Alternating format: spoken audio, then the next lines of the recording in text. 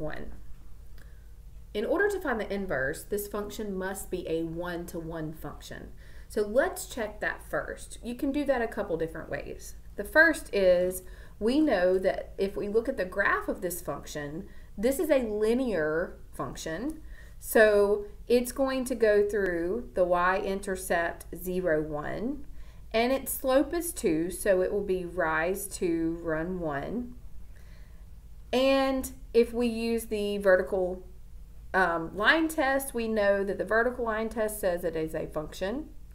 The horizontal line test, if we go across, says it is one-to-one function, and that is because a horizontal line drawn at any point in the graph only hits the graph one time. If it hits it more than once, it is not a function.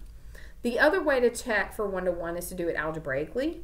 So we're going to check, does f of a equal f of b result in a equals b? Okay. So let's do this computation with this function. So f of a, first you start f of a equals f of b, and we're trying to see, does that equal a, does that make a equals b by the end? So this is going to be 2a plus 1. This is going to be 2b plus 1. And we don't really need the parentheses, but I did put it in. So 2a plus 1 equals 2b plus 1. We're trying to figure out if a equals b. So let's solve for a here. So minus 1. And you would work this just like any linear equation. So 2a equals, what happens here? That's going to cancel. So 2a equals 2b. And then divide by 2. So we get a equals b. So we can see, yes, this does make a one-to-one function because f of a equals f of b gives us the result of a equals b. Okay, so this is one-to-one. Now that we know that it's one-to-one, we can actually find the formula for the inverse.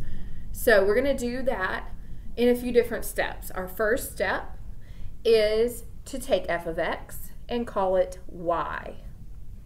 So we have y equals 2x plus 1. Now, if you've thought about the inverse before and you've looked at the inverse of maybe ordered pairs, we know that if we have a point x, y, the ordered pair for the inverse would be y, x. We also know that the domain of the function is the range of the inverse, and the range of the function is the domain of the inverse. So those x and y values are swapping. And because they are swapping, we're going to swap those here. So this is y equals 2x plus 1. Now we're going to make that x equals 2y plus 1. Okay? So our next step is to solve for y, just like we've done before when we were graphing linear equations that were not set up in y equals mx plus b format. So here we're going to, there's a couple different ways you could do this, but let's move this negative 1 over. So we have x minus 1 equals 2y, and that cancels. And then we're going to divide by 2. So then I'm going to put this y on the left-hand side here now. So y equals x minus 1 over 2. And we're almost there. So now we can say that y is now the inverse function. So we're going to say f inverse of x equals x minus 1 over 2.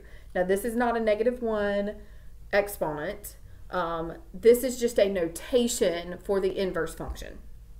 So this, when you see this, you know you're talking about the inverse of f of x. Okay? So this is the formula for the inverse of our function.